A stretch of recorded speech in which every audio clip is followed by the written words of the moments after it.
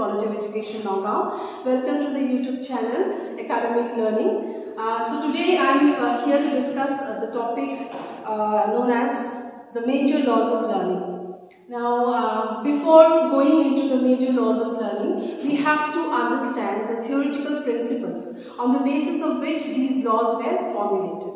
Okay, so as we all know, the trial and error theory of learning was initiated by Edward Lee Thorndike. So he did many experiments with animals like cats, rats, birds. Okay, and from these experiments, he came to 4 basic theoretical principles. He concluded that there are 4 theoretical principles that forms the basis of this trial and error theory of learning. The first one is learning involves trial and error. Now, Thorndike said that he named his experimental cats, rats as trial and error theory of learning. He said that learning is stamping in of the correct responses and stamping out of incorrect responses. That is the trial and error. What we do whenever we learn something or whenever we are confronted with a new problem, we try a new solution. Okay, that is known as trial. And when we try the solution, we often make mistakes. There are errors that we commit. So finally we learn that these are the incorrect responses or the errors that we have made, and what we do, we try to eliminate those errors. And we always try to fix or we select the correct response. So that is trial and error. So Thorndike said that learning is based on trial and error. It includes selection of the correct response and elimination of all the incorrect responses. He also said that learning is selection and connection. That is selection of the appropriate response and connecting it with the adequate stimuli. Now, what is a stimuli? We all know that trial and error theory of learning belongs to the school of connectionism or behaviorism. So, the school of behaviorism states that the basis of learning is stimulus response. That is, when there is a stimulus, there is a response. So, Thorndike said that learning involves selection of the appropriate response and connecting it with the adequate stimuli. That is the first theoretical principle. The second one is learning is the result of formation of connections. Now, what are these connections? He said that learning is the result of formation of connections in the nervous system of an individual. We all know in our body the nervous system, it works wonders. Whenever we have, suppose we get hurt, if we jab ourselves with a pin, we react immediately, isn't it? We say like, oh, I got hurt. So that is why does that happen? It is the response to the stimulus. The stimulus is that pin that we have jabbed in our skin. So he said that learning is the formation of connection in the nervous system between the stimulus and response. Thirdly, he said that learning is incremental. Now, what is incremental? It is gradual, phase by phase.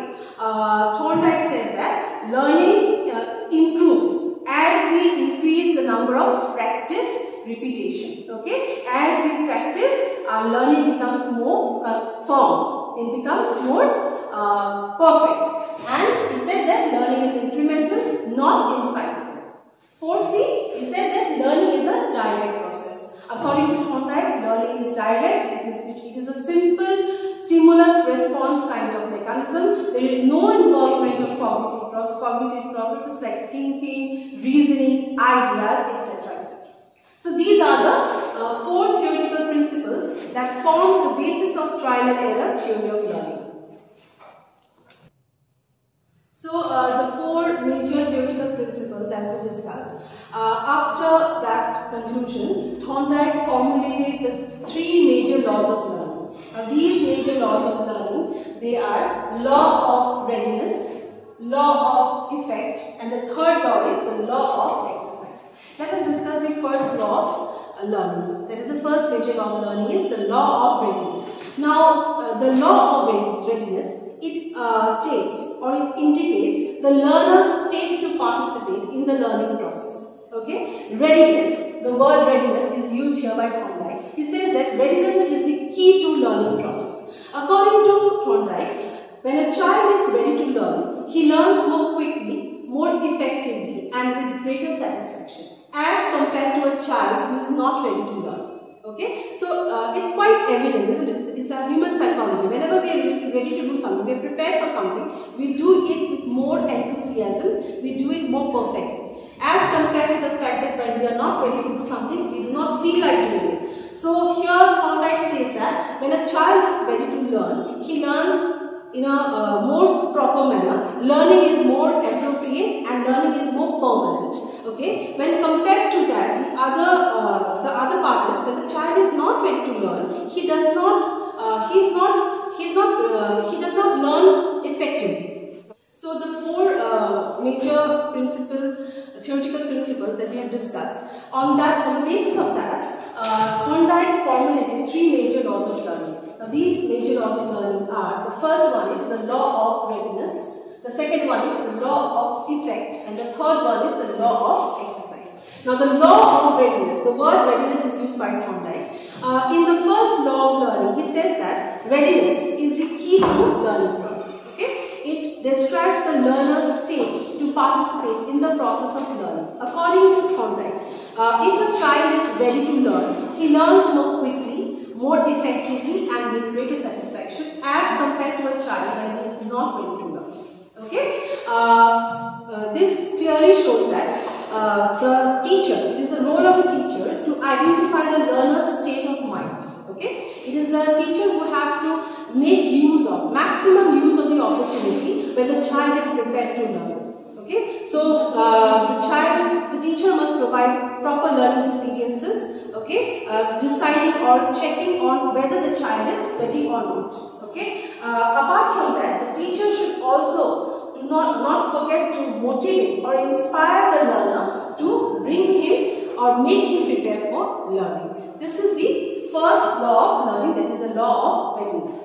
The second law of learning is the law of effect. So Thorndike states that learning takes place more properly when it results in satisfaction and the learner derives pleasure from it. Okay? When a child receives, after a piece of learning or an experience of learning, if the child receives satisfaction, pleasure, then that learning is more permanent.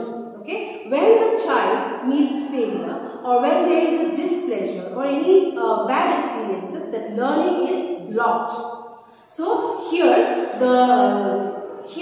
Thorndike emphasizes on the role of rewards and punishment. The second law of learning, it says that whenever a learning experiences gives a kind of reward to the child or a reinforcement. What is reinforcement? Reinforcement is something which encourages a learner. It's a kind of a reward in the form of a medal or a grade or words of appreciation. So whenever there is a reinforcement or reward given to a child in a learning experiences, the child will remember that piece of learning more permanently and more appropriately. Okay, and when there is punishment, when there is a displeasure, then learning is said to be forgotten or blocked.